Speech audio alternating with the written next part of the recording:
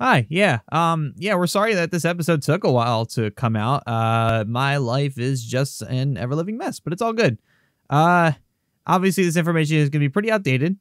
Some of it is still relevant, especially the CRL stuff and some of the league play things that we talked about, but this was recorded almost 2 weeks ago. So, a lot of the CDL stuff is obviously a little bit different now since we're about like 2 weeks after the opening weekend. So, it's all good though.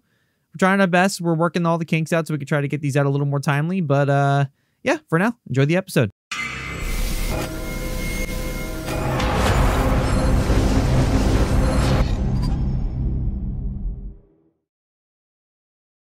The opening weekend of the CDL is in the books, and man, we got ourselves a lot of drama already. From the continued dominance of the Seattle Surge to the meltdowns, and emphasis on the S there, of Optic Texas, this weekend gave us a great glimpse as to what's to come for the CDL season. So, let's start off with the aforementioned Seattle Surge. After a strong second place finish in the Kickoff Classic, all eyes were on the Surge to continue their dominance this weekend. Led by their two rookie phenoms Sib and Pred, Seattle swept the New York Subliners. And then immediately followed that up with a defeat of the Toronto Ultra as they took the series 3-2 after holding off Toronto's reverse sweep attempt. And that match ended in the craziest fashion possible as the Iceman struck once again with this Ninja Diffuse here on round 11. I don't know if they know where either of these players are. But the Bants just saw Sib. They've got no idea that accuracy's close by. Kleenex finds one. 2v2. Accuracy's on the Diffuse. Bants. Oh my god! He's not. Is he gonna check it? Here comes Kleenex! Will he get it? The Iceman! The Iceman jumps on the bomb! And it was a fraction of a second! Oh my god! The Seattle roster continues to ooze with talent, so definitely keep an eye on them as they just continue to dominate and be a contender this year. After their opening 2 matches, the Subliners found themselves in a spot that no team wants to be in, last place in the standings. After taking an absolute beating from Seattle, they tried to bounce back against LAG. After getting dominated in the first 2 matches of the series, including a 6-0 search and destroy, they lost the match 3-1, dropping them to 0-2 on the season. It was really an ugly loss for the Subliners, and the player stats really tell the whole story. Hydra was the only NYSL player to post a KD above 1.0. As for the rest of the team, well, they all went negative, and Neptune posted a team low of 0.69. Not nice. As for the Gorillas, Asim had an absolute field day against his former team. There's the first death for LAG in this round. Oh my god, the same. He's having a whale of a time. 23 and 17. Guns, Neptune. Who's next? Does anyone dare test him right now? He is frying. There are 2 players in church. There's 1 player in church. Asim! It's still going! Oh my god, Asim! What is this? And in a sense, I thought I would never, ever say, after the first 2 matches, the London Royal Ravens find themselves atop the league standings.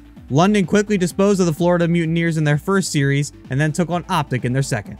And this is where it gets enormously painful for me. London dropped the first 2 maps, but then rattled off 3 straight wins to complete the reverse sweep. The team was firing on all cylinders, but it was Gizmo who shined the brightest with a 1.26 overall KD throughout the series. And combined with the Florida series, Gizmo now holds the 2nd highest KD in the league with a 1.37. London really couldn't ask for a better start, and of course, they had to break the hearts of Optic fans all over the world in doing so. And I guess sticking on with the topic, I think it's time we do talk about Optic. It was a painful weekend for us Optic fans because not only did we lose a Game 5 round 11, but we lost it twice. It's bad enough that we lost the Game 5 round 11, but to do it twice in one weekend, I'm not having any fun. And what really sucked was in the Minnesota series when they went to Game 4, Berlin, and they just choked it. It was in their hands and they just choked it. They gave it to them on a silver platter. These 2 frustrating series have led to a lot of frustration and sadness within the Optic fan base, including myself, obviously. It's become too frequent for Optic to be losing like this, especially when we saw their decline towards the end of the Cold War season. And now, although these defeats are really crushing and devastating, it seems like the team is maintaining a positive attitude, as Scump went on stream to talk about how it's good that the team is suffering these types of losses early so that they can work on it and improve for the rest of the season. Like, if anything, it's better to get this shit out of the way. Obviously, it sounds like it's better to get this shit out of the way at the start of the year. Last year, we were doing this shit halfway through the year, towards even the end of the year. So maybe we're going to reverse it. You know what I'm saying? Optic are going to look to rebound off of this in week 2 against the Paris Legion, but I think Illy's going to need a new headset before that.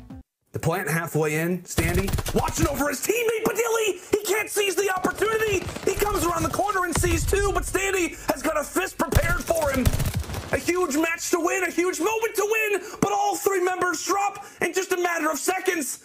It's all on to the captain. It's all on to Scump. A huge 1v3, but Rocker will take it in the end. Rocker will hold on. We really couldn't ask for a better start to the CDL season. We saw lots of storylines start to unfold, and everything is just so chaotic right now. It's a lot of fun to watch.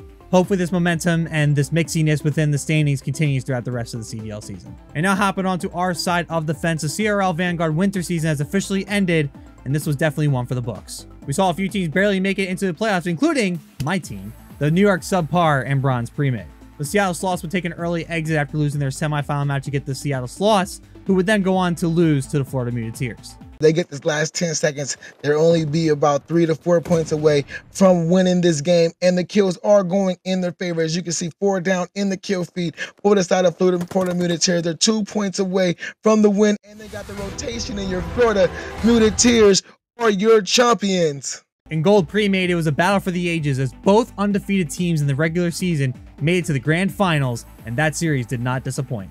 After Paris Letdown were down 0-2 and looking to avoid a sweep against the LA Dweebs, they fought back and forced a game 5 before this happened. He sees another player. They're both in front of him on that bomb. He has a nade and a smoke to work with. It looks like with 35 seconds left, Gonzo could definitely win this round for the LA Dweebs. Looking for any players he could find. He sees AJ, isn't able to get the kill. AJ playing his life like normally, and AJ closes out the round win. Paris Letdowns win the search and destroy, and they are your gold pre-made champions of this Vanguard season. Both teams were 7-0 going into the playoffs and easily cruised into the grand finals. The matchup was highly anticipated, and although Paris got off to a rough start and it was starting to look ugly, they were able to fight back and get the reverse sweep. Congrats to Paris Letdown on the chip, but this is certainly not the last time we'll be seeing this LA Dweeb squad. It was a wild one over in the bronze mixed playoffs as there were upsets aplenty and 2 teams rose from the ashes.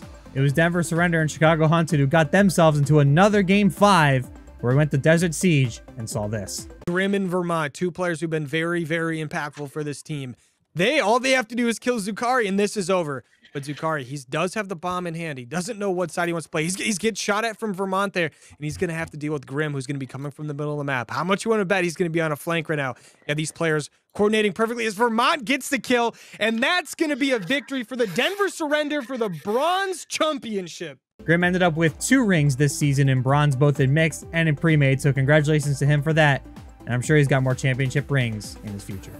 And finally in gold mix, it was Denver Surrender and Chicago Hunted again, as these 2 stack rosters definitely put on a show. In what was arguably the best series of the winter playoffs, 2 of these hardpoint maps were decided by less than 5 points, and 1 S&D went all the way to round 11. Here is probably the biggest highlight of that series. Chicago has to get in there. They have to get in there right now. The game is slipping through their fingers. The final push commences. Moose gonna check the corner, but remote ready. I don't know if Chicago have it in it. Sox grabs 2, but it's gonna get traded out again. Adcott keeping it nice and secure. Last one, desperation mode for Chicago. Boots grabs 1. Moosey there with the follow-up, but is going to get killed. Sox keeps the 2. They can win. They can win off of this. They got to hold. But Denver still containing the spawns for right now, but they're keeping them off of this. Chicago getting the big kills. Remote going to stay alive. Sox, are they really going to win off of this? One final push. They're not close enough. Chicago won off of this. Are you kidding me? What just happened? What? A miracle play on P3 by Chicago, who once again, from the brink of death, hold it down and send us to a game 5. That is 2 hardpoints in a row if they've done that. You've got to be kidding me. Sox was easily the MVP for Chicago as he dropped a whopping 149 kills in 3 hardpoint maps. It really seemed like Sox was going to be able to carry his team to victory, but it was the balanced Denver roster that were able to bring it back. So Denver putting the ball in Chicago's court. It's now or never. Chicago needs a big regain here. Adcott still got the sniper, but he's actually going to get the pistol kill onto Moosey. Just stabbing him as the sniper, and he's going to pick up Stocks. Adcott goes huge, fully with the follow-up. Denver Surrender have brought it home. They are your gold mix winter chumps. The CRL playoffs were full of highlights and incredible moments, so definitely be sure to check out the VODs on YouTube as well as all the clips that we have on our Twitch channel. And get ready for next season because it's going to be a good one. All right, that's enough about the past because the Vanguard spring season is a couple weeks away and Rostermania is already in full gear. Luckily, the Intel Master himself, Brendy, has got us covered. One of the biggest leaks so far this season has been with the return of the one and only Mellowaid Chum squad, who have won multiple CRL rings over the course of the last few seasons. Not only are they returning, but they are expected to play in the Diamond Division next season. More on that later. I know for a fact that Boozies is a big fan of Vanguard and even went on to say, quote, "This is the best COD since Black Ops 1. And I know the rest of his team are ready to continue the grind that is Call of Duty Vanguard. Elsewhere in the league, we have Floofy, aka Floofbot, forming a brand new team with Elusive Sniper, Swift, and Big Foo in gold pre-made, with a couple players moving up to give themselves a new challenge. Also, it's been rumored that Ransom is teaming up with Zips, Kyle, Infamous, and Zavbaby for next season in Silver Pre-Made North. A division that was one of the most stacked divisions in the entire CRL last season, and may be just as stacked going into this upcoming season. And finally, the news you've been all waiting for. This upcoming spring season will finally be the first ever season that features the brand new Diamond Division. After being pushed back a season, the Diamond Division is ready for launch and the rosters, the rosters are loaded. The Diamond Division will start out with just 6 teams for now, but will continue to grow and will feature players and teams that have had lots of success in the CRL Platinum Division, a lot of them already with some rings. First off, we have the Green Bay Goats, who will be represented by Leafs, Zahid, Lorenzo, Joss, Skapan, and Urgent.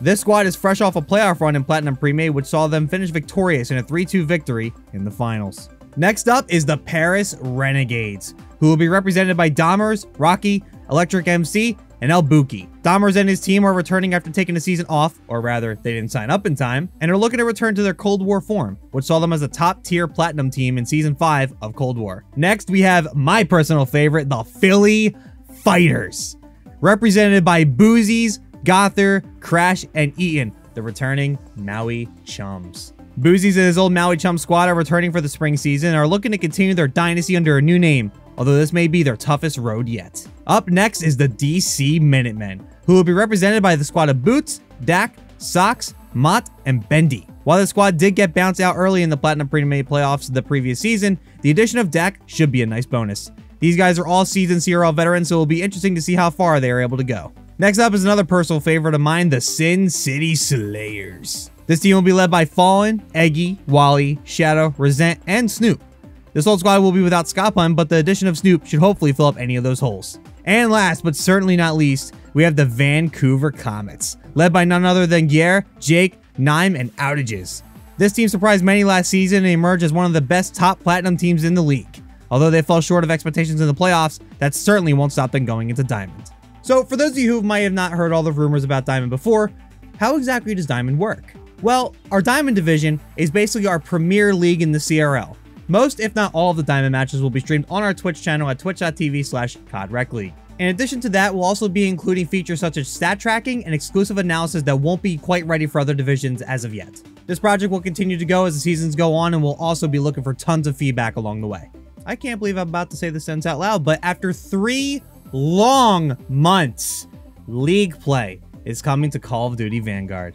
The mode that everyone has been asking, no, pleading for since the game's launch is being added as a Valentine's Day gift to the community along with Season 2. Sledgehammer, as I'm sure you can imagine, has been under heavy fire recently for this game, and the game not releasing with ranked play is definitely the focal point of that criticism. And interestingly enough, because we can never get everything that we want around here, the League play will be releasing as a beta, which has left a lot of people angry. And although I say that with such disdain in my voice, let's hold off the anger until we get our hands on it, and then let's wait until we hear this roundtable on Friday, and then we'll go from there.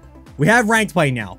At this point, I'll take what I can get. Now, obviously, one of the biggest concerns coming into the newest rendition of ranked play is if it's any improvement off of the Cold War ranking system.